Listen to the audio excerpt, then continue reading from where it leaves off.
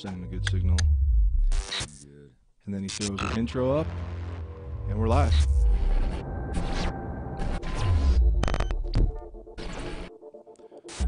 So thanks a lot for making it in, man. I know it wasn't easy to make the time, dude. I really do appreciate it. I appreciate you being flexible, because I got to tell you, we're just preparing. A lot on the plate, but still, great to see you. And you've been good about, working it out. So I'm like, figure we got to be men of our word. Yeah. I'm not just going to blow smoke. Yeah. And go, well, yeah, we'll get down there, buddy. The old pat on the back and not see you. Right. Wouldn't do that to you. Yeah. Well, I was just like, everybody around me is like, when's the next podcast? We had an awesome first one with the journalist Scott Atkinson from Flint. We had technical difficulties, though. We didn't have our shit wired tight, so there were some sound things happening. That was like the first one? That was the very first one. You worked the bugs out a little bit, right? Yeah. It's amazing how much you learn what you don't know. I mean, I had a lot coming from radio. You know what I mean? I know what it's supposed to look like, and you know what I mean? Like, yeah. But the minute you think you got this shit licked, like, then something pops up that you never even thought about. That's the necessity and beauty of doing it. You got to do it. Got to do it. Just can't dream it. No, you got to do it. So it was a great podcast. It was like a perfect template for what I wanted to do in terms of the conversation and, having somebody who's involved with, who's local but involved with bigger things. Sure. It was perfect. And you sought him out you had something specific on your mind. Yeah. Well, I train jiu-jitsu with him. He's a training partner. God. So it's just like, and he's a journalist, and he teaches journalism at U of M Flint. Yeah. And he's, neck deep in the fucking mess, and there's news outlets from out of town calling contacts to get coverage. It's really cool. If you get a chance to watch the first Timcast, it's Scott Atkinson, and he goes into detail about how he was busy with his kids, and the New York Times calls, and they need somebody to cover the press conference for when they open up the indictment. Got it. So he was able to hook up one of his students with an opportunity to correspond for the New York Times. Wonderful. Yeah, so shit like that. It was really cool. But everybody's like, when's the next podcast? When's the next podcast? And I was really digging my heels in about you, being the next one. And then, of course, you're not doing anything that's music specific. I mean, you're doing things that you're interested in, passionate about. Yes. Wonderful. Yeah, anything, dude. We got a list of things list of people we want to reach out to. I mean, I saw this thing in the news, Detroit News, the Free Press, about these guys in Detroit lost their jobs, both in the auto industry, and they started a car wash. Okay. In front of their house, dude. In Detroit? In Detroit. How do you zone that? Only in Detroit. I don't think they pulled permits. But yeah, that's the question, right? How does that go down? But it's an amazing story. They ran a hose, from their house, and they hung an American flag. This is what really got me. They hung an American flag on the fence and just had a hose, brushes, and a bucket and a sign. And now people come from the suburbs. That they got a little bit of news coverage, and people are coming. They got lineup. They got employees now, dude. These guys got employees at this car wash. I think it's wonderful on one hand, but really heart-wrenching on another. Yeah. When you consider the complete lack of opportunity that people see today. What I saw when I got out of high school, there really was an incredible amount of diminishing opportunity. And when people got to go, you know what? I'll do anything I got to do. I love that, But to set up a car wash in front of your house with the water from your house, you know what I mean? And Detroit people got trouble paying their water bill as it is. You know what I mean? These guys, they got water from their house. God bless them. They're going to pay their bills somehow, and they do it, But you come from a car company to washing cars in front of your house. This is what we're going through right now. That's incredible. Yeah. You got it. You just nailed it. Like there's the good and the bad. The bootstrap thing is fucking awesome. Yes. Right? That's what you want to see, right? You want to hope that that's still alive and kicking. but then the conditions to have to pull your bootstraps up that severely. It's like that. Really? We got to do that? We're doing that now. Yeah. So I got a list of people like that, stories like that I want to get in here. You know, go down, get the car washed, invite those guys in here. You know, talk about it. Yep. You know, Yep. and but I was adamant to the frustration of the people around me. I was like, no, Vin's got to be. We got to launch this thing. The story's got to start with Vin. You know, because obviously, allegedly, I was in the band for I think 10 years. I think that's accurate. What was that like? You know what? It was always a blast, but became kind of a whirlwind eventually. That was exhausting. You tell me. I mean, for the most part, 90% of it was fantastic, but then you tell me about the other 10% that you do or don't want to speak about, It's like... Oh, I'm an open book, dude. I understand. Yeah. I mean, I've had to be with what I've been through. I've had to be an open book, and I put myself out there. Well, it's rock and roll too. People say these kind of things all the time. Well, that's what rock guys are supposed to do. I remember sitting in a session with a therapist one time. You know what I mean? It's just like, and immediately they go, "Well, what do you do?" Well, I play in a band, and all of a sudden, you get all these free tickets that normal people will never get. All of a sudden, they go, well, where do you play? And all of a sudden, they kind of become a fan, and then you get no good therapy at all because they just want to be your friend, So they'll tell you shit like, well, that's what rock guys are supposed to do. Get over it. Dude, that shit happened in the program, bro. That's my point. That shit happened in the program. Yes. That's my point. For in that environment, for you to fucking start getting those kinds of tickets and those passes, you're like, whoa, wait.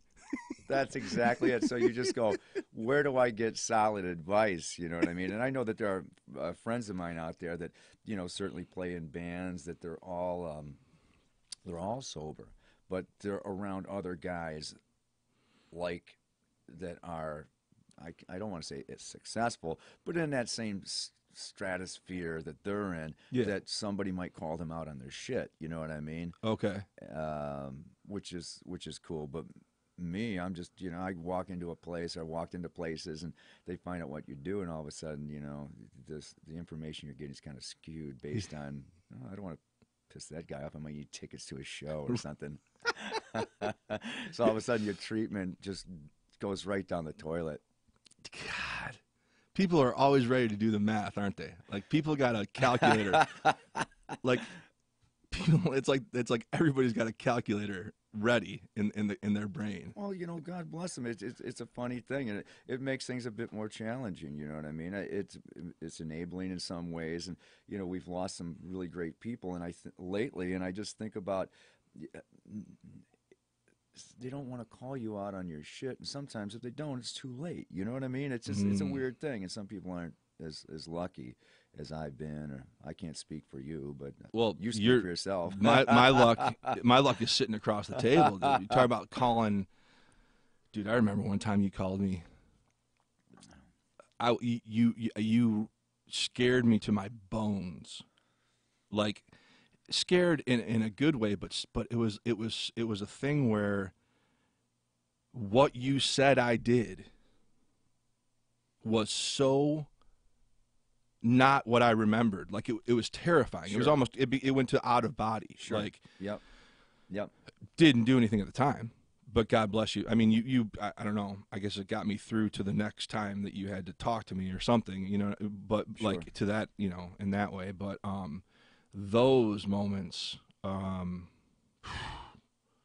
looking back on those times where like you would say something to me, and that's what I'm saying. You talk about calling people out on their shit. You were that for me. Thank you so much. I mean, and believe me, I don't ever miss a chance to tell people close to me and people I love that you did that you called me out on my shit. So I appreciate that a lot. Well, it comes from different places too, bro. From a friend point of view, going, you see what's going on here. You know, it's basically straight talk. You know, here's some straight talk for a second. And then there's the other part of it, which is just like the band thing. And to me, Yeah. the best environment in the world, most people don't get this, but when you're out playing music or something like that that you really dig, but you got your pals around you and everybody gets along pretty good, you know what I mean? That environment is usually like some of the best kind of stuff that I can remember in my musical and personal life. You know, that when it's working good, it's absolutely fantastic, you know. But when that begins to break down, then, you know, it's an unfortunate drag, you know, but the straight talk needs to happen on a personal level, and it did, I guess, and on a professional level too. You just got to draw the line someplace, you know, because we all want to have a good time. But when the good time starts to I'm not even gonna start Dude, talking. I see the movie going in your, I can see it in your eyes. Like, I mean, some of that stuff, man, I just go, yeah, it is the movie. It is the book, you know. Yeah. I mean, we could talk podcasts now, but I just go, and I love to speak frankly, but it's just not, I don't think it's, I guess I would have to be on that side of the table and talking to you, and of course you would have to speak about what you want to speak about. Yeah, that goes both ways. Yeah, I mean, I've developed into an open book. I mean, this life I've chosen has been, it's public record. You know, even now that I do real estate, you know what I mean. Yeah. I can't hide. My livelihood is registered with the state. You know what I mean? Like, if people want to do business with me, Yeah, they go to the state website and look up. You know, it's like I've just. It was interesting parlay from the band and Sponge and being in Sponge, and then parlaying that into the real estate thing. It's just as exposed, you know. Absolutely. You know, there were no licenses involved with being in a fucking wow rock band, you know. I mean, I would know what the criteria for the license would be, and God only knows what the criteria for losing your license in a rock band would be. You know what I mean? Oh, I lost my license to rock. Well, what did you do? Oof. Just not rock, or what did you do? Rock too hard. Rock way too hard, man.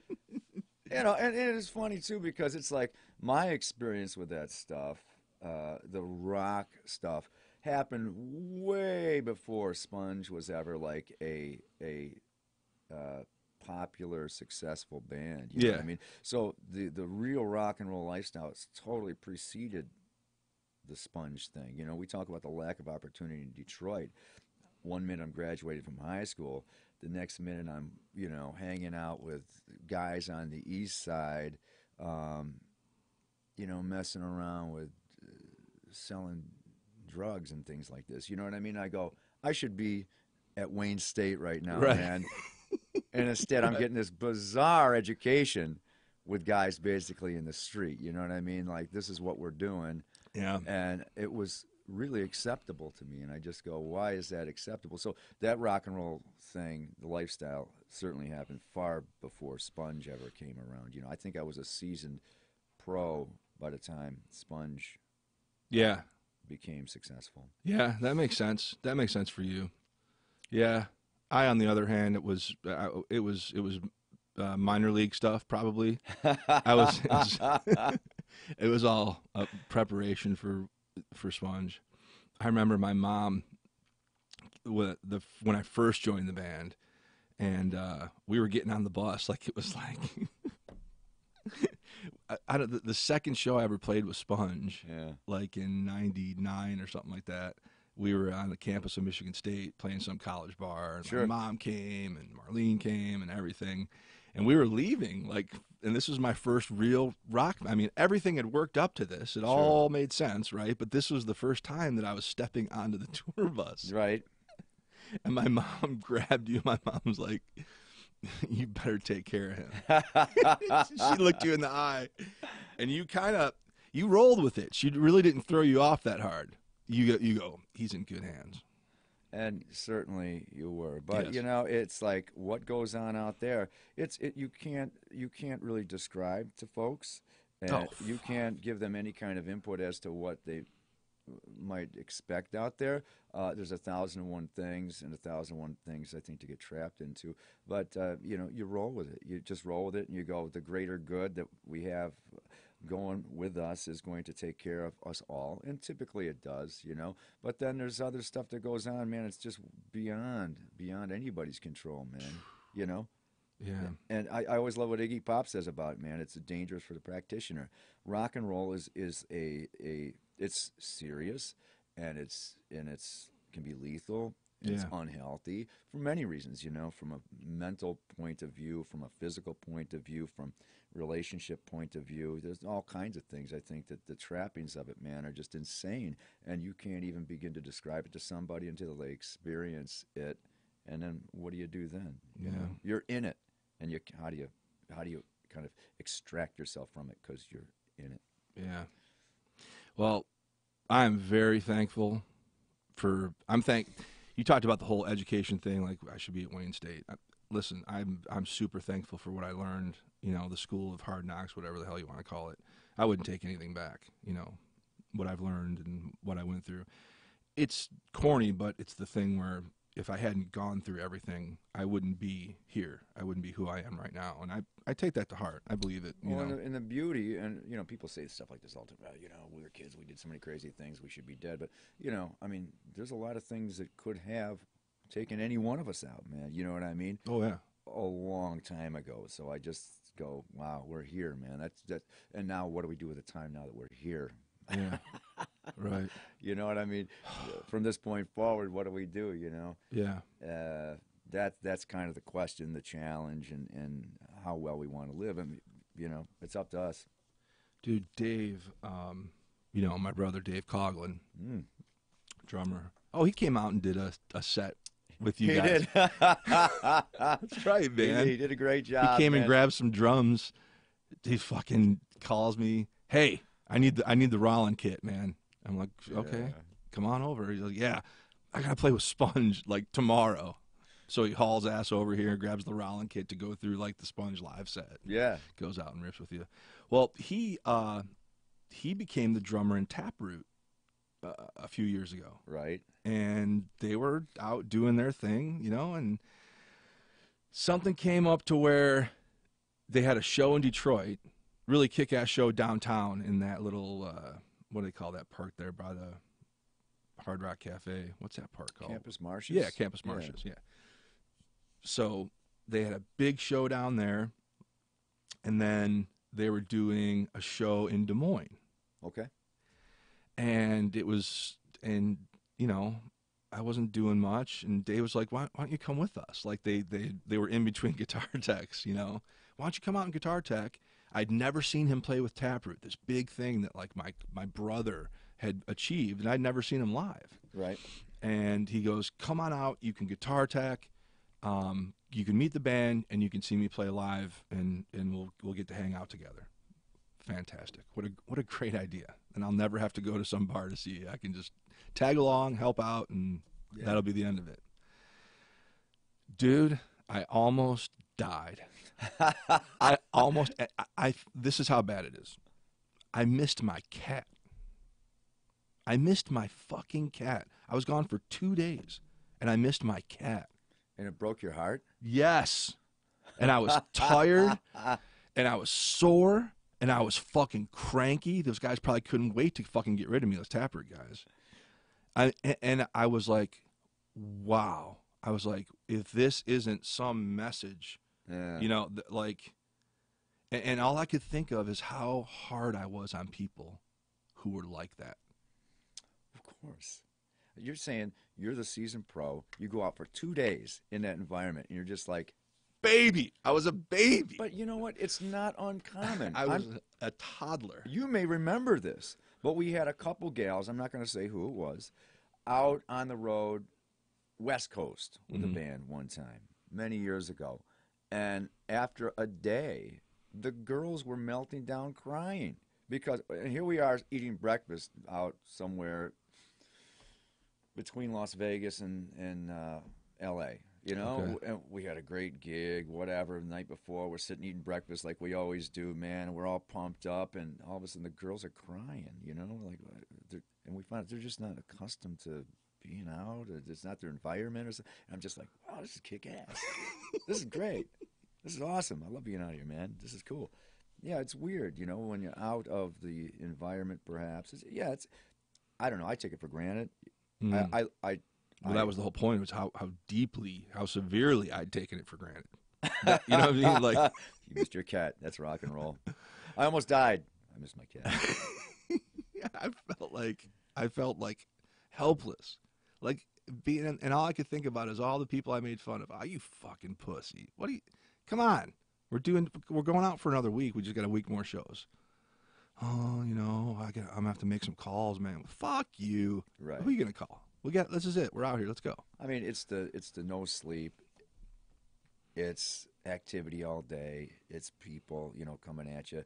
A lot of decisions. You got to play a show, and you're not sleeping in your own bed. You know what I mean? So it's just like it's a constant sleep deprivation trip. You know what I mean? And not being accustomed to any of the surroundings you're in. You got to get used to that as well, which is it's an odd thing. You know, I think as we get older, you know, we get a little grumpier, but it's just like it is what it is. You know, we can still handle it, but it's just not, you know, like you used to say, the road ain't for everybody. It ain't for everybody, dude. And that's the profundity of the whole of the story I was telling you about with Taproot. Like that's just fucking reverberating in my head. What I used to say. You used to say that. And we'd all laugh, you know. We'd, right. You know, some little setback of the day. We had a road ain't for everybody. Right. It was great. But then I look at you guys went out, and we'll talk about this Summerland thing. I'm interested in talking about that, and learning more about that. But you guys did that a couple years ago. You've done it once already. Yeah, it's 2013. Let's see who was on. It was, of course, Everclear. Yeah. Who else is on it? Oh, Live. That's who I'm talking about. Yeah. At that time when you guys were doing that. So we're talking about all the ups and downs and this path of, you know, rock and roll and what it did to me and what it's done to all of us. And then you guys are out on Summerland, and I'm catching up on Live and their story. Yeah. You guys are out with them. I'm like, all right, well, let's see what's going on here. These motherfuckers are turning a town where they grew up into the premier data farm center of the Midwest, of the East, you know, of the app, you know. Correct. And I'm like, correct me if I'm wrong, but fucking me and Vinny never made a data farm. Like, you know what I'm saying? Like, so there's us talking about our path and our story, and then I open up an article on the phone here, and I'm reading about Live, and they're making data centers and passing legislation, they're changing municipal legislation to accommodate this data center that they... In that town, and they have quite a facility, which, you know, they got a great studio, but that's kind of the home base. The repurposing, I think they repurposed some just old warehouse, which is just stunning. Is it Bethlehem? Where the hell did they grow up? Oh, man. York. I think York. We played there. Yes. Yeah. But York is the town, I believe, where that facility is. But, you know, it's a combination of business partners and maybe even like Chad's dad could be involved as well. You know, okay. So it's kind of like a family band business partner venture, and you know, very smart business guys. Where rock and roll plays and all this stuff. I mean, they had an Indy car, I think 2 years ago at Belle Isle. So you know, their company sponsored an Indy guy. Wow. Yeah, that's pretty sexy. You yeah. know? You're like, where do we sign up for that? I was like, what? I was in a 90s band. Like, where's my data center? Like, where's my Indy car? I got to call Vin. I think something, wires got crossed here. But, you I need know, to get Vin on the phone. You know what? I think that as time goes on and business opportunities present themselves, you're doing real estate. I think it's fantastic. I think, you know, you have all the energy to rock out, you know, and you do all the crazy ass shit that you do as a rocker. And then you live through it, and then you go, well, what's next? I have all this energy now. Maybe I'll put it into some other business venture. You know what I mean? So I think that the data center or whatever could present You're itself, right. and any of us guys could have something in 5 years. You know, we're Yeah. sponsoring an IndyCar. You know, Respect. I understand that. I see what you're suppose. saying. Yeah. No, you're right. Yeah, you're definitely onto something there. Perhaps. I don't know. I mean, I know a little bit about these guys. You know, we played the shows with them, and they've done very well with their business venture outside of the group. They don't play a lot of gigs. You Right. Yeah. know, I'm not even sure if Ed, the old singer, Right. is doing a ton. You know, Yeah, and that's always weird too. When we saw a lot of that happen. I mean, we're part of it, right? The band was sort of a story of members in and out and stuff.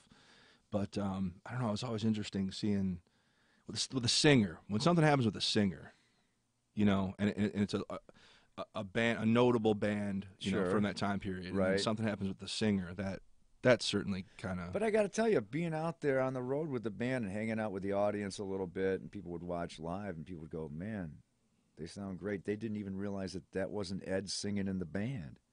I'm Yeah. not even kidding you. Right. You know, I don't know what to say about that, but it was just like they did fine. You know, they appeared to do fine. That would never fly with us. That would never work. Like that's. I mean, it's a huge compliment to you. It's a huge statement about you and who Somebody's you got to be are. dumb enough to lead the charge, and that would be me. Yeah. But look what's going on. Like I heard Blackfoot was out there. Like Blackfoot Yeah, they were without just Ricky. at the Token at our Without- buddy's place. without Ricky, right? Without Ricky, but Ricky's on the press stuff. It's co-signed by Ricky.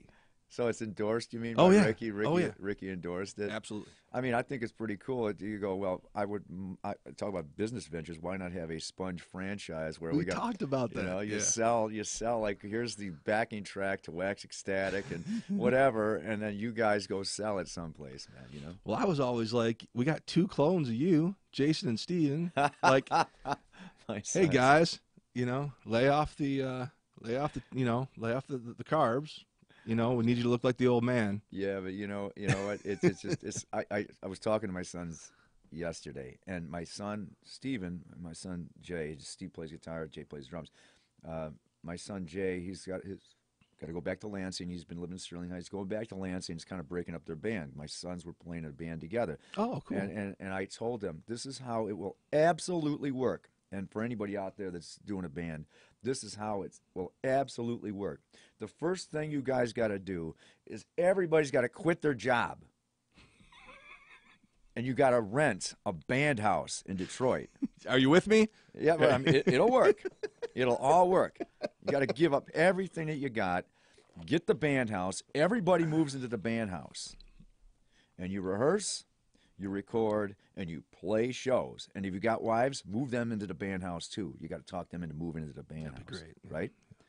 Need everybody close on top of each You know, other. somebody's got to work at like Tycoons or BTs. That's just par for the course. You know what I'm saying? You will absolutely be successful.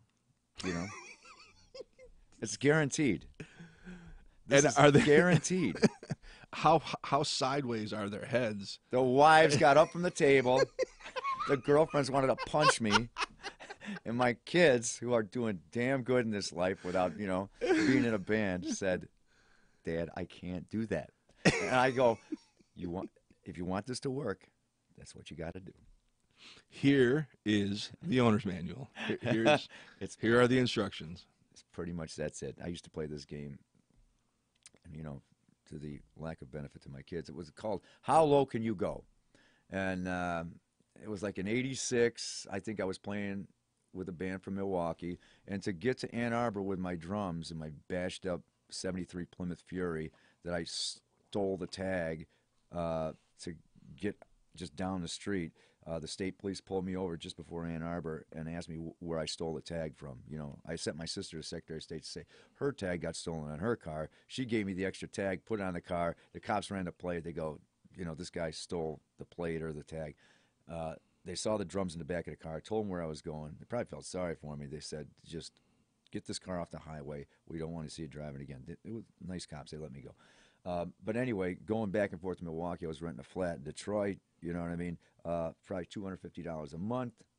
We got all the furniture from my in-laws at the time. You know what I mean? The refrigerator and bed. And I had 2 sons at the time, making very little money on the road, barely sending anything home. I got a call one day from my first wife at the time, and she said, my mom and dad are coming back from Georgia. They took the bed, the refrigerator, and the kitchen table. We got nothing, and the phone's getting shut off. So I used to be able to, like with $250 a month and all, it was really pretty cozy. I could make it all work, which a lot of people can't. But my kids these days, they got really good jobs. They've bought homes and stuff like that. You can't play that game when you've bought a house, because I never bought a house until like 94, I think. You know what I mean? Never bought a new car. But I used to call it, how low can you go? And I could go pretty damn low, when it came to fixing cars and crap like that. I could do that. I could maintain a very cheap, inexpensive lifestyle, But I think that's the key, though. You got to do things like that to sacrifice in the music business and do what you do. It'll work, but you got to make sacrifices or be willing to, I suppose. Yeah. Well, certainly if there isn't some sort of energy behind you, sponsoring you or supporting you, which God knows none of us had, There was nothing. Yeah, there's no uncle in the business. There's no dad with a car dealership. That was not in our journey. Yeah. Nope. There was nothing. Absolutely nothing. But I don't know. Yeah, I'm grateful. I'm grateful that Marlene and I have had time to talk about that. And I've never heard you talk about the how low can you go thing, but goddamn, that's the things that we got by on, the things that you get by on. You know what I mean? And you find it acceptable, because today I look at my life and I go, wow, this is kind of like a normal life. And it didn't even dawn on me until about 2 months ago. I go, this is nice, And then I look back and I started to get depressed, I mean, not just bummed out, but depressed, because I just thought, wow, all those years I didn't have like a normal life, I just go, that's kind of like stunning. And then you go, what I put people close to me, what I put them through, you know what I mean? Just to follow this idea, this dream, to do this kind of stuff, I think people just look at being in a band or music business, they see the performance, they see the pictures, they hear the song, but they don't really understand the sacrifice that's involved to do it. It's too abstract. It's not. You can't. I don't think. You certainly can't explain it. You were talking earlier about making people understand and having the wives out or on the road and them breaking down like it's you can't. Nobody can understand. You don't have your cat. Yeah. Oh my God, I was a mess, dude. I wish you could have seen me on that 2-day run. 2 days, and one of the days was in fucking Detroit. You know what I mean? It wasn't like I went. Des Moines, Minneapolis. It was Detroit, Des Moines, and then back. It was too much. What you just said, man, you said something really cool. You were talking about having a moment of like feeling like kind of a normal life. Sure. What triggered that? What was your surroundings, or what was the moment where you, if it was a moment, I don't know, what was the feeling? How'd that come over you? Well, I think how it came about, I was really thinking about, like, we wrote a new record, and you go, well, what do you talk about, or what can we talk about on a record that makes, I don't know, makes people interested or makes me interested in it, like, what are we going to write about? Drinking? We're going to write about, like, love, or these kind the of sex we used to have.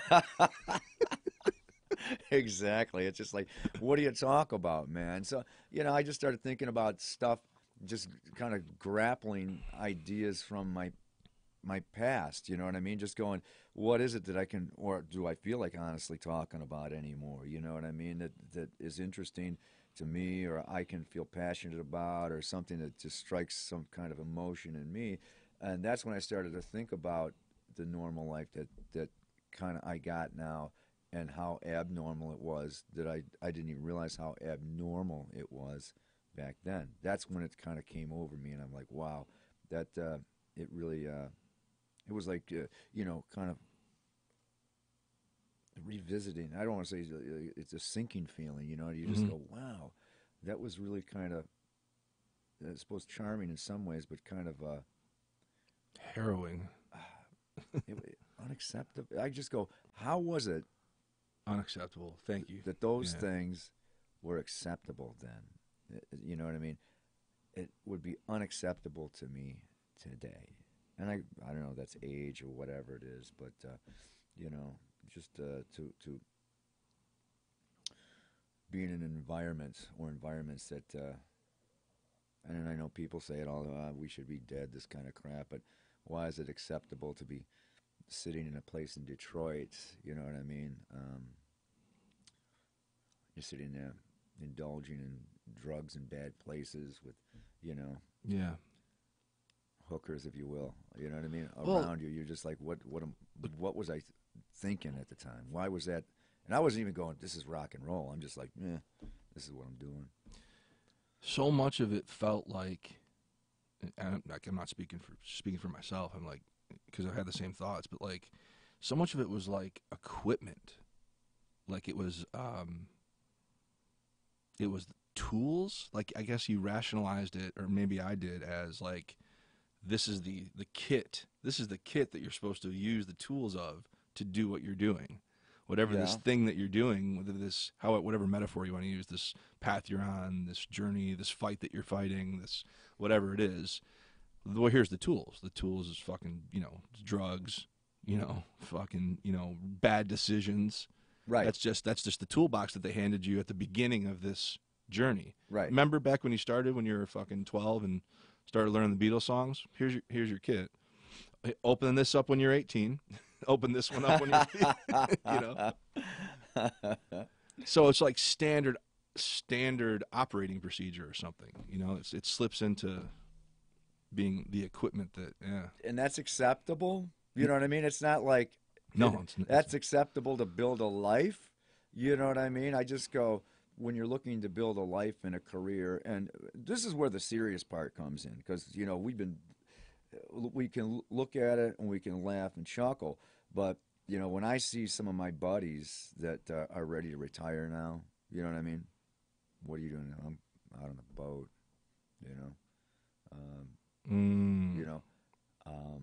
Yeah, they never tell you about that, do they? And then, what are you doing? Well, man, I'm going to go, I got a little gig I got to do, because this is what I do, and I got nothing else. You know what I mean? This is all I do. How's your 401k? Exactly. There is no such thing, Right. And it's just like, you go, well, the next song I record, maybe I can license it somewhere. It could be a Coke commercial in Japan in 10 years after I'm dead. I don't know. But it's just, you sit and go, the reality of it is, it's that toolkit that you got, that doesn't often build a career that you sit and retire on. You know what I mean? And that's where it gets kind of dicey again. So, those bad decisions, certainly we lived through it, but then you go, what do I got to show for it now? A career, yeah. But you know what? After you not fitting into your leather pants anymore when you're 66 years old, what do you do then, man? So, yeah. But you're not thinking about that, right? You're not. Are you? You've done it. You've made it through. You're doing stuff year after year. You're not thinking about 66 and 68. You're not thinking about the leather pants, right? No, I never really have. Those things pop into my brain, but I just sit and go. There's some interesting things that go on for the guys that seem to be able to hang in there, which is now it's like the pack is thinning out, man. There's just not guys around anymore. Bands, it's so difficult to do it. The bands aren't even around anymore. Right. The people aren't around. So all of a sudden, the pack is so thin, and you're out there. Now you're something different because you've actually survived. You've actually maintained some kind of career. So at this point, I go, there's hope for the future. I've done it this far, and we were able to do it smart. Even when you were out there with us, we were able to do some smart things. Yeah. But we can still do that. Not a lot of bands can. So I go, 66, yeah, it's certainly possible. Yeah. Well, if it's possible, it'll be you. You'll be able to do it, man. Got this far, bro. Yeah. So, Summerland. So we did a thing in 2001. No, when did we do that first '90s reunion thing? You know what? That could have been '03. '03. Yeah, Okay. yeah. That was what's her name? New World Order. Seven Mary 3. So Mary 3. Gin Blossoms. Gin Blossoms. And Wasn't the Spin Doctors. Yes. Did we get them all? Yeah. Seven Mary 3, Gin Blossoms, and the Spin Doctors, and yes. Sponge. Yeah. Seven Mary 3 out there. Not so much these days, you know. Yeah. Talk about with Jason. We became close with those guys, man. Good guys, man. He's got a real good thing going on at film company, from what I understand. Yeah. He's done very well with. But the rest of the cats, maybe studio stuff. I don't know if they're very busy, but they're not out there that much. You know? Right. Yeah. But you're bringing us up. What was interesting is that I felt, and I was always, it was all fireworks and fucking launching to the moon for me. Yeah. Always, So I'm like, oh, here it is. This is the primer for the return of the '90s, because we saw the hair thing happen, The return of the '90s. And I'm like, and it's dude, 03. Woo! I'm like, this is it. We're making the template. We're going to be doing sheds every summer. We did it. We did it, man. And this was going to be the template for it. And it didn't work out like that. Right, but, and then you go into the Mickey Rourke, the wrestler portion of your career. You know what I mean? There it is. I watched that movie one day when it came out, and I go, "What am I watching this?" Close to home. We lived Too close it. to home. Too close to home. Yeah, the wrestler, Mickey Rourke, the wrestler, and what was the Jeff Bridges movie? The black. Yes. Oh, man, you got that too. Man, Crazy. Is it Crazy Heart you're talking about? Crazy Heart or Black? I forget what it was, man. But yes, exactly. I mean, it was the first gig you went into. Hard to watch. It was like the Ranch Bowl out in Oklahoma or something. I forgot where that was. Yes. Man. But I mean, the Ranch Bowl was like the place that he walked into to during the day to talk about the show. That place was like a palatial estate compared to the places and I thought the movie was just not dark enough. You know what I mean? When it kind of turned out nice at the end, I'm just going. I remember thinking it was dark enough. I go, it didn't get dark enough for me, man. He lost a kid in the mall. I felt bad for him, with that. But I just go, it kind of turned out good for him at the end because he hit a home run with a song and everything was good. But, I thought it may have gone from dark to darker. Yeah, it certainly could have. I get made it. a little more sense to me. Dude, those are the kind of movies where I'm like, yeah. First of all, hard to watch. And then I start thinking, you see a movie like that, you see The Wrestler, there's a couple other ones, and you go, well, all I ever have to do to explain myself is watch these 3 movies. Ain't that something, man? I found myself saying the same damn thing, man. And what's really kind of motivated me is, oddly enough, is the scene that the final scene of The Wrestler when he was jumping off the top rope. That's been kind of my vision for a lot of the things I do anymore. It's the last jump off the top rope. You know what I mean? Here I go. And then the screen turns black. How's it end? I don't know. Here we go. Oh, man, I hope it's not. I hope that's not coming soon. I mean, that. I get a little freaked out as the people are dying, I tell you who gets really freaked out about that. My mom, Diane Krukowski. She, man, her contemporaries are dying. Oh, you know what I'm saying? And it's like that. I told you she split. She went back down to Savannah. Yeah. And I mean, she came out of the bedroom crying one day, like somebody from the Moody Blues had died or something. And I'm not laughing at her. I'm just laughing with her. But it was something in her time period. A contemporary, Yes. had passed away. And she's like, I gotta go. I gotta enjoy my life. You know what I mean? We don't have much time left. Yeah. Yeah. And I don't know if it's morbid, but what do we? I'm not getting any younger. I think about it. I think about you. I think about the other guys in the band. And we've had some health scares in the band, man. And thank God we've gotten through this stuff. But it's how can I put it, man? It's great to see, despite everything, even health scares, man, the survival of it. You know what I mean? It's just it's wonderful when it can still survive, and it's wonderful when we still like. You know what? We're getting older, man. We don't look like the bands that are 20 years old. We're not out dyeing our hair, and I mean, we're kind of. If you can grow old gracefully as a rocker, I mean, we're doing that too, and it's not like I'm cashing the guys in for younger dudes, you know what I mean? No. Or younger Yeah. chicks God or anything bless like you. that, man. Yeah. And we can go out there and have a great time and we can still rock, So despite all the time, the age, the health scares, all these things, man, we still roll with it. And it to me, it gets better, you know? Well, that's one of the things I was going to talk about. We're going to circle back to the Summerland thing, but I remember on that New World Order tour, and I'm not tooting my own horn. I know this, but we were pushing that show. Like, we were pushing those bands. Like, there was no doubt about it. Without a doubt. And I think if you had any of those guys in those bands sitting here hanging out talking with us, I think they would recollect it, the same way. But without a doubt, man. I always loved the story when Joey's daughter Rosalind was out on the road with us. Mm-hmm. She was very frank with Robin from the Gin Blossoms. Like we were, when you talk about we were just going out there and killing, yeah, man, we were like missiles, man. Like we were.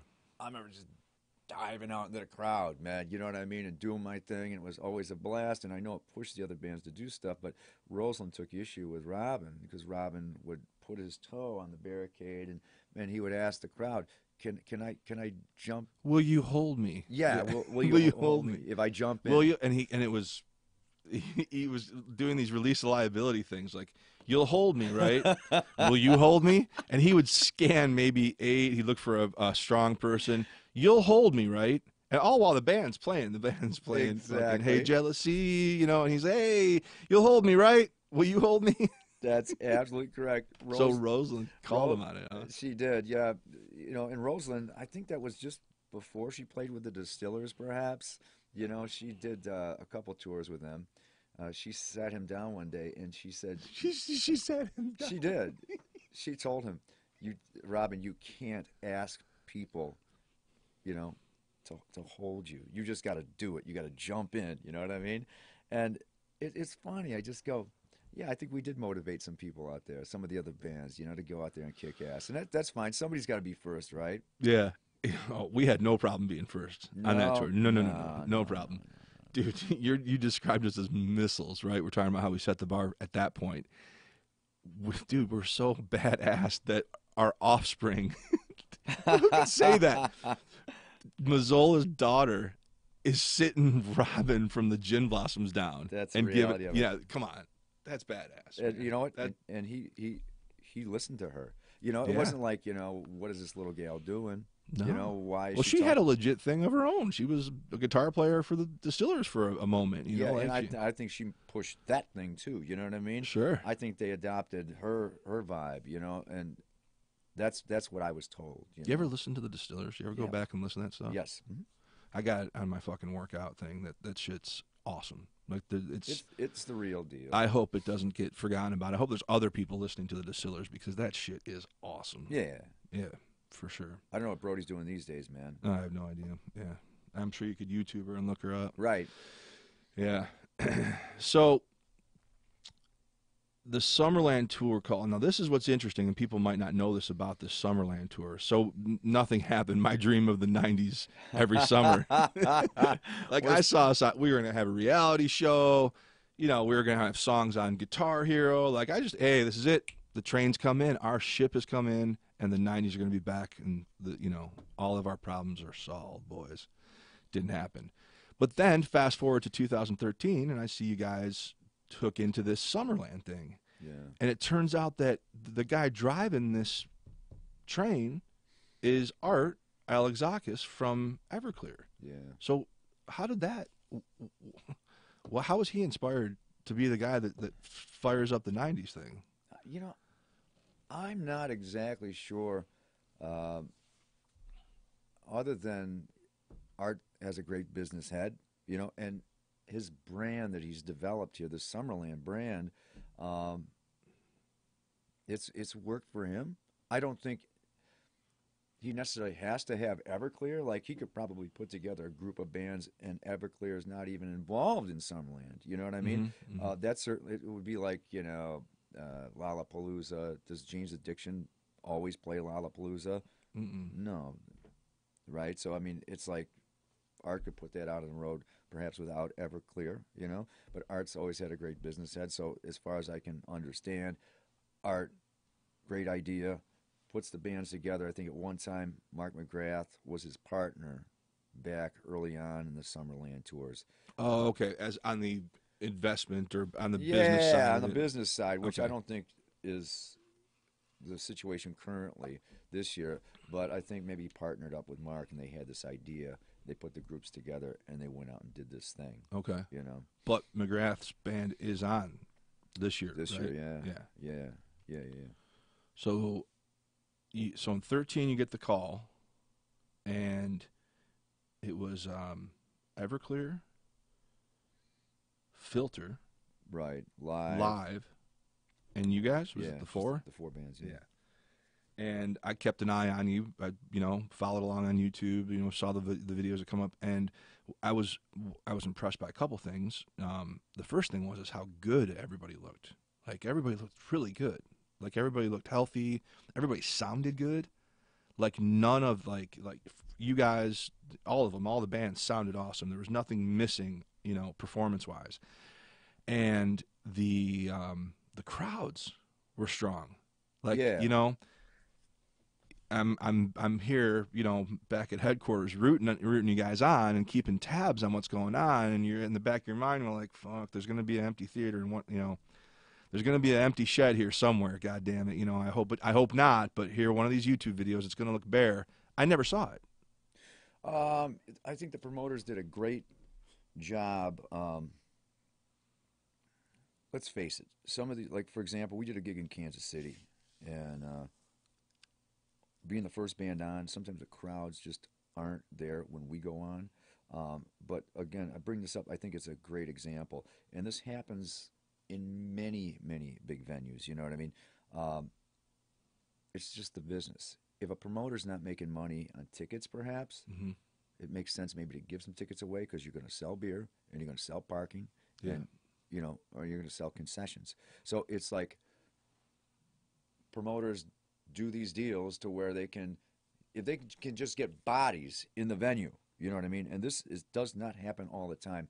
But, if there were some situations where maybe ticket sales weren't what people would want them to be, I think there's ways to fill seats yet, and it still makes it work. So there's different things to do in the promoter world, I think, to make these things work and make it work for everybody. The bands, the promoters, those are the best situations. And I think it has proven itself correct, because Art is still out doing this thing. You know what I mean? If those things didn't work, the tour wouldn't be going on. But these things work, and it works for everybody, and that's the only way. Yeah, and you live to see another day. Exactly. Exactly. And he's done it.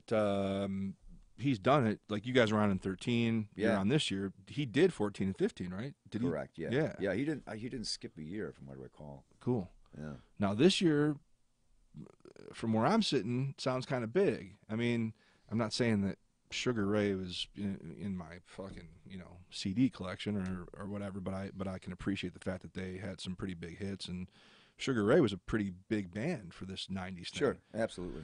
So you combine Sugar Ray now with Everclear, and then you got Lit and you guys. Yeah. That sounds like a pretty big it's bill. Pretty solid. Sugar Ray will be closing. Okay. Yeah, so that makes sense. I guess they're like the headliner, but I think that's a great, smart decision by Art. I take exception to you guys being billed below Lit. I'm sorry. It doesn't matter. I'm just a guy in my basement fucking doing a podcast. But I mean, I'm not in the band. But I just listen. I know, because I came from radio. I knew the algebra and all that shit. Yeah. And I was the one who had to explain to people sometimes why we were openers. Yeah. I would have to explain. Well, Plowed did this well, and then Molly didn't quite cross over. Like, I had to explain to people why we were. But, dude, I don't know. Happy to be out there.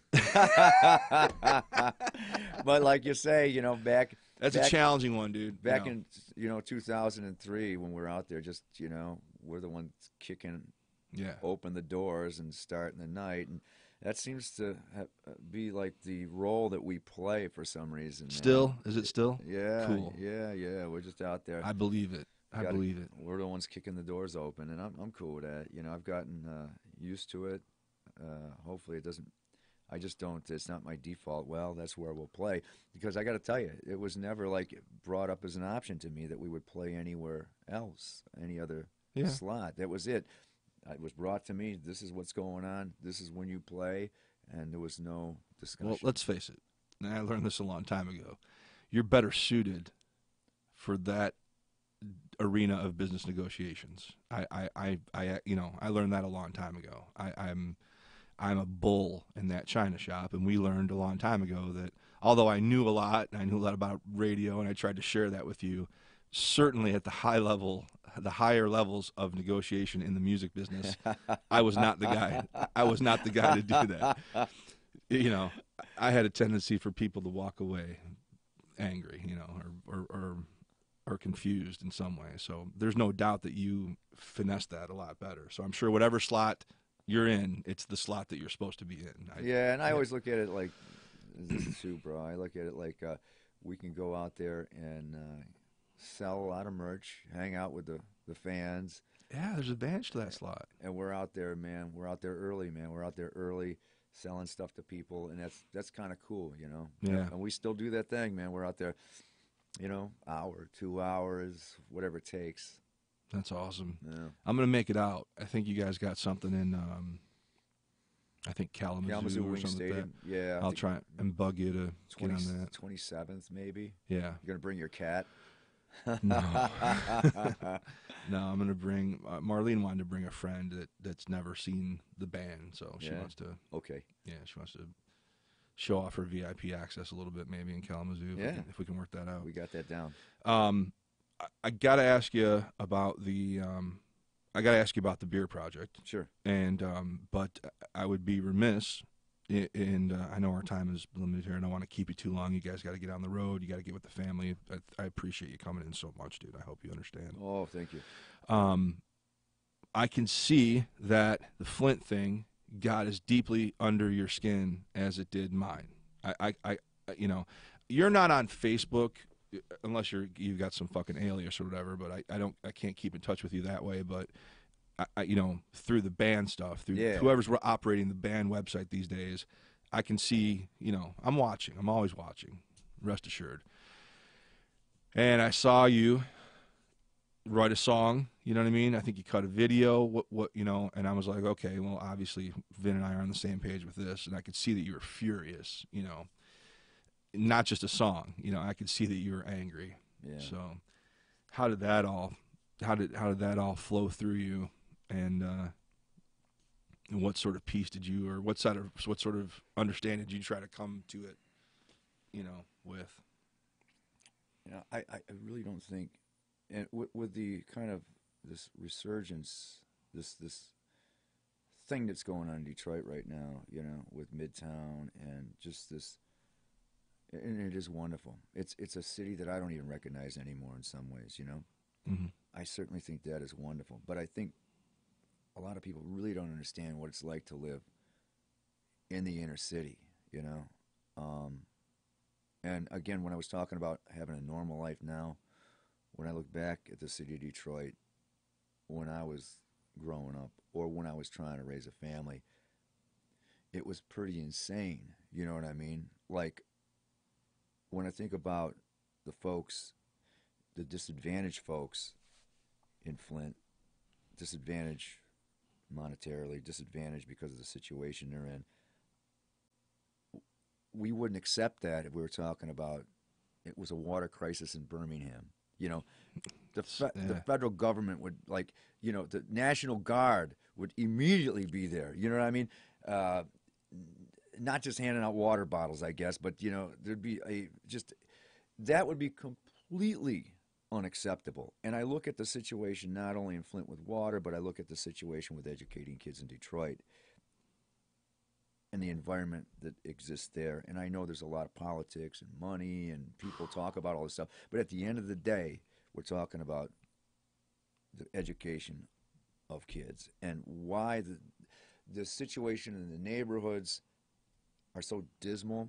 But we just kind of go, we just throw up our hands and go, well, that's just the way it is. Or the water situation in Flint, I go, people just kind of go, you know, I guess we'll accept that because we're people of color, you know? Yeah.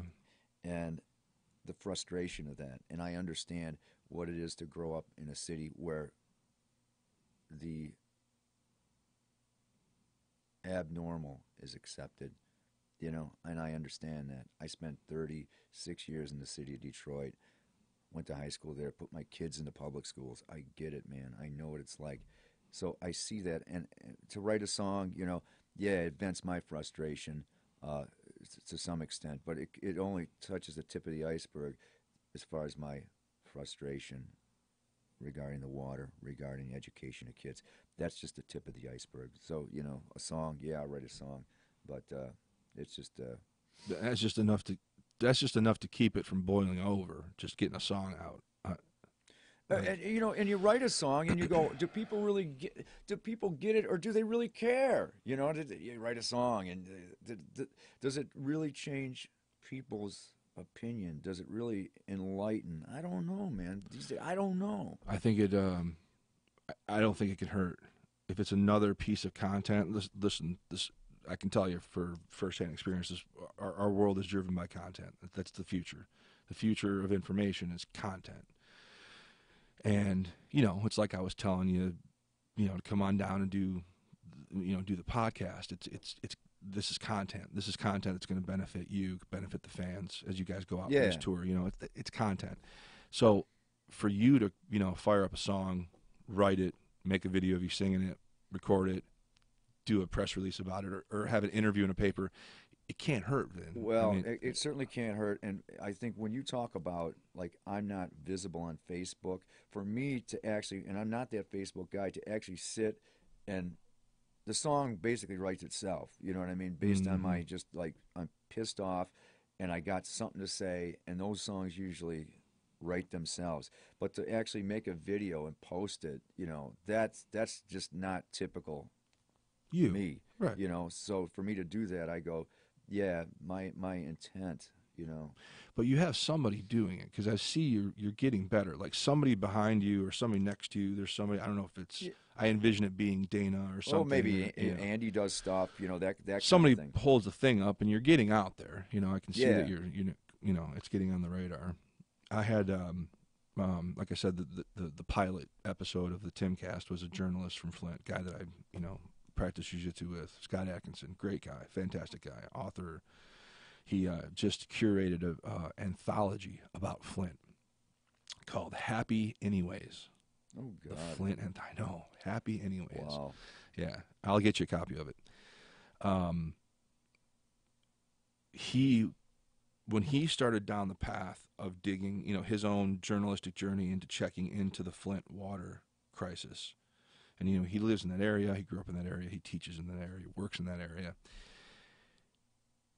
He starts following the breadcrumb trail, and all paths lead to a figure called Pastor Bob. Okay. Pastor Bob keeps coming up. And well, if you want to know what's going on, you got to go talk to Pastor Bob. Oh, yeah, you should ask Pastor Bob. This keeps coming up. Well, how do I see him? His church is right down there at the corner. He's right there. Cool. So he introduces himself, Pastor Bob. I'm Scott, you know, from Flint, and I'm here to talk with you, you know, about the water crisis. And he goes, oh, sure, come on in. He said, yeah, I came across you because somebody told me that, you know, you're the water guy. He goes, oh, yeah. And so his first question was, they sort of hunkered down to start talking about the issue. And he says, so, Pastor Bob, when did you become the water guy? And Pastor Bob looks at my buddy and he goes, son, I've always been the water guy. And what that means is that this problem didn't fucking start in the first quarter of 2016 when Snyder's hands got dirty. Yeah. This problem didn't start in 2015 when the news was trickling out about the test results. This problem didn't start in 2014 when it was still unknown. This problem, this is the tragedy, and this is what gives me goosebumps, is that this fucking Flint water problem has been going on for a long time, bro. How long? 2013. Yeah. And the frustrating thing about this lead thing is that there's no turning back. When you got this thing, kid gets this thing, there's no turning back from this, man. Mm-mm. Antisocial behavior, you know what I mean? Oh, there's all kinds of learning neurological, disabilities. Yeah. and this stuff just doesn't. You don't get cured. You know what I mean? No. You get this, and there's not a magic wand. There's not a pill. You know what I mean? You are stuck with it. Yep. For life, you know? And here you go. What do you do about that? People that are irreparably harmed permanently. Yes. What do you do? What do you do? I don't know, but I was furious. Like, I was sitting there reading this stuff, and I'm like, what do I wanted to drive to Flint. Do I drive to Flint? Is that what I do? Say, fuck it? Do I start knocking on offices? You know, do I go to Lansing?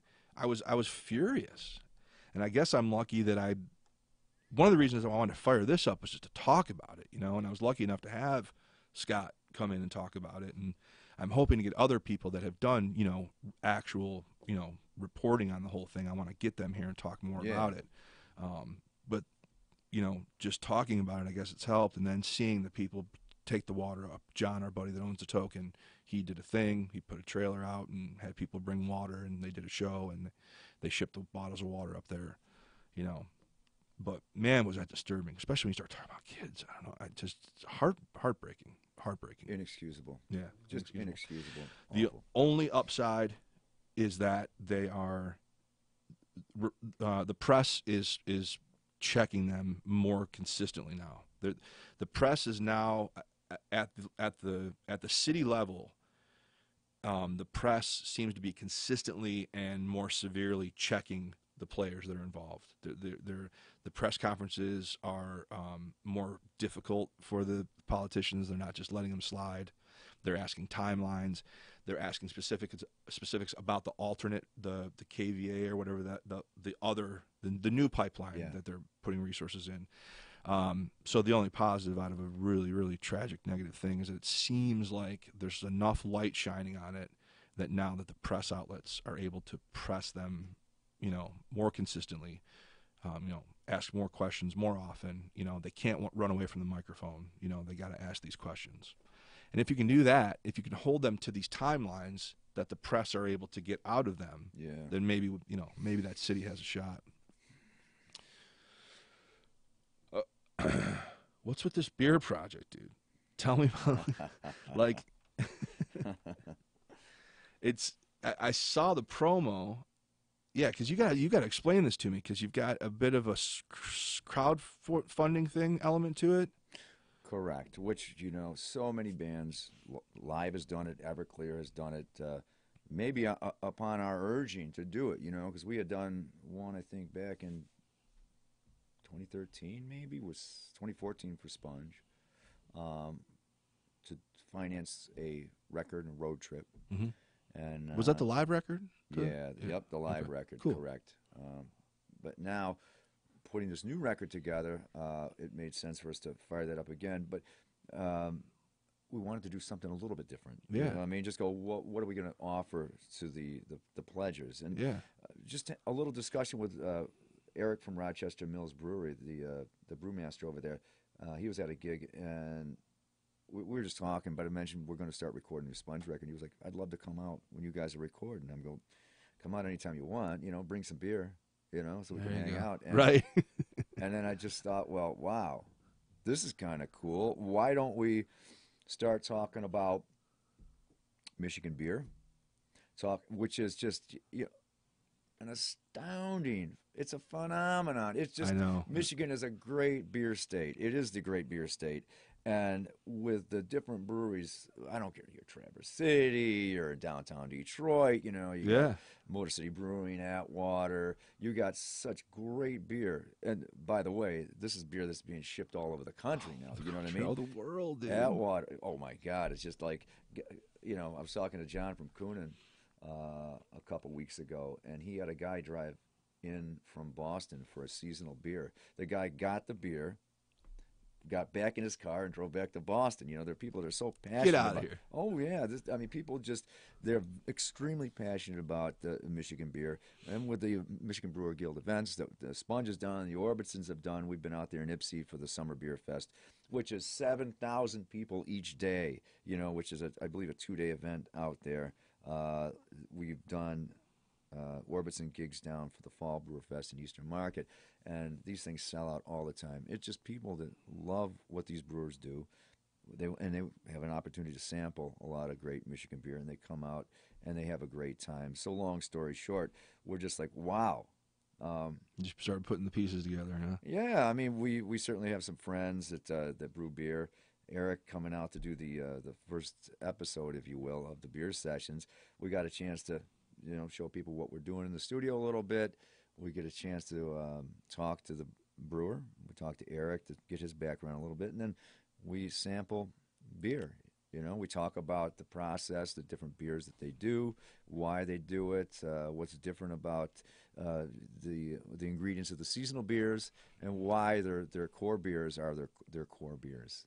Yeah, and you're doing a track a time or something? You guys are like tracking a song per.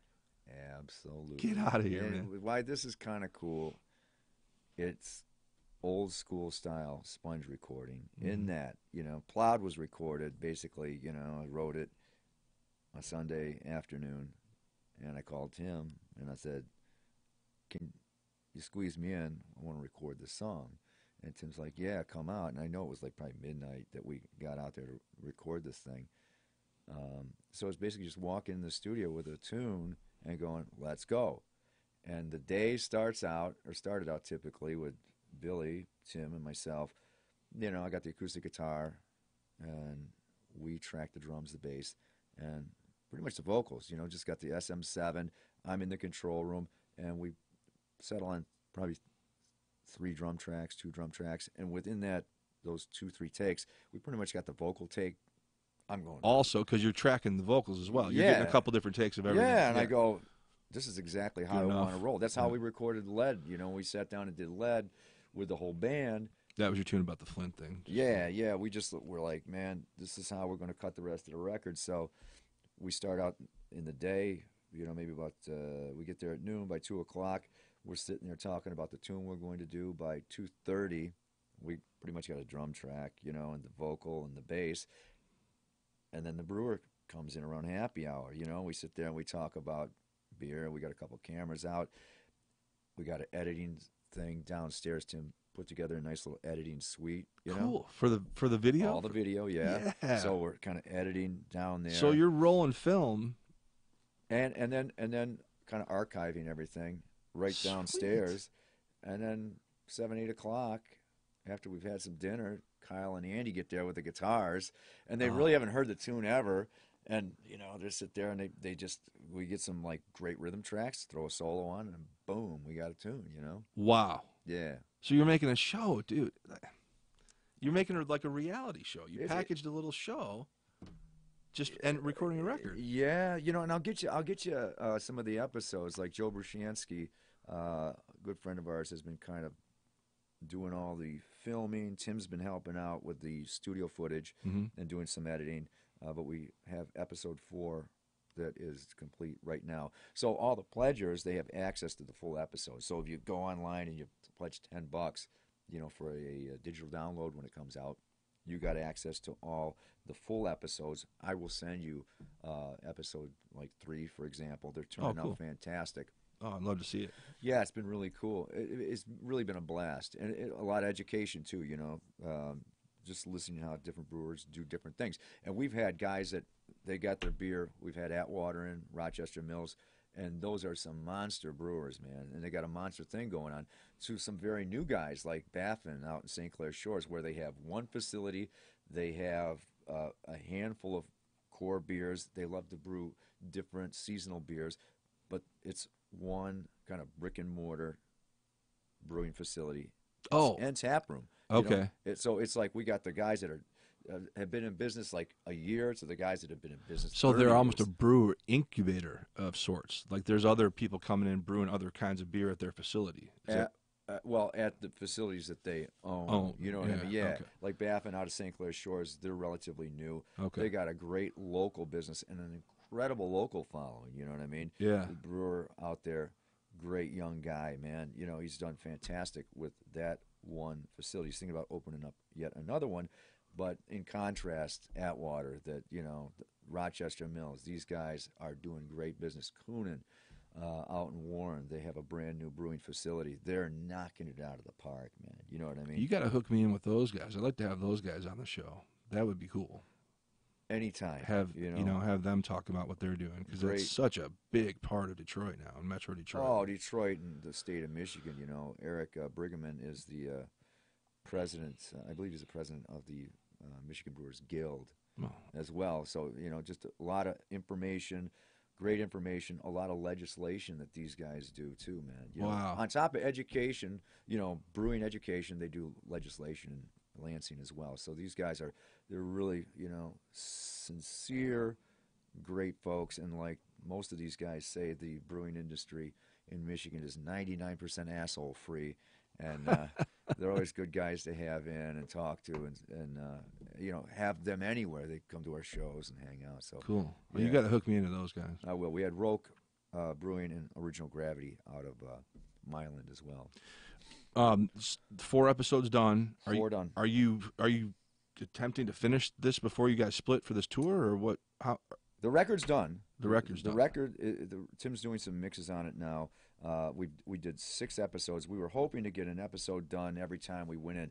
We had some cancellations, unfortunately, with scheduling issues with some of the brewers. So we got 6 episodes in. Okay. 2 more got to be edited. We're hoping to get the last 2 edited. Well, so it's all in the can. You just got to get them together. Yeah, absolutely. Yeah. But these will still be dripping out as you hit the road. You're going to be dripping out the 5. Absolutely. Okay. Absolutely. And we may put everything together on a DVD, but, you know, we managed to bring out, we had our Girl in the Hay Beer Today gal, you know, model gal modeling our beers.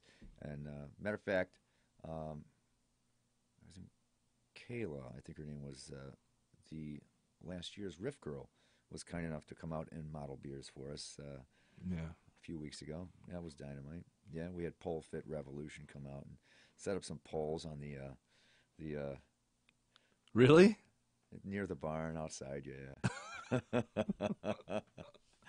Tim's ma, she was very kind about it. She's pretty cool about it. She saw the gals on the poles, and she's like, okay, yeah, it's rock and roll. Oh, I can't wait to see that, dude. I was just the feeling that came over me when I saw this beer sessions thing was pride. I was so proud of you in particular.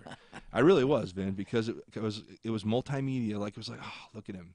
Like it's like coming together. Like you brought all of it together. Well, you know? it's all the baby steps over the years. Yeah. And then I know Tim was pretty pumped up about it too. And again, it's not like me. You know what I mean? I'm just not one of those guys. But I go, if Allison Chains can start doing meat and grease, then you can make that.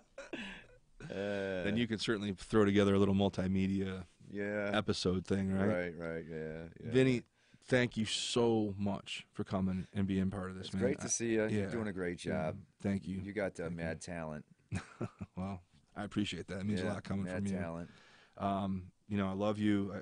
You've done so much for me, and I just had to have you be a part of the beginning of this. It just meant the world to me. So glad to be a part of it, and I hope it. You know, this show certainly just blossoms. Be safe out there. I mean, I know I'm not telling you anything you don't know, but fucking, you know, the world gets stranger every day, and I just don't want to hear anything weird happening to anybody. Like, you know, I mean, weird things. Stay vigilant, man. Just fucking. And I know I'm preaching to the choir, but God, just be careful out there, man. Well, maybe we should do this again when we get back. I'd like that. That'd make me feel good. We get Andy in here finally, you know. Yeah, that sounds really good, man. All right, brother. Thank you. Yeah, thank you, Ben. All right, we'll see y'all later. Thanks. Man, we covered a lot of ground, man.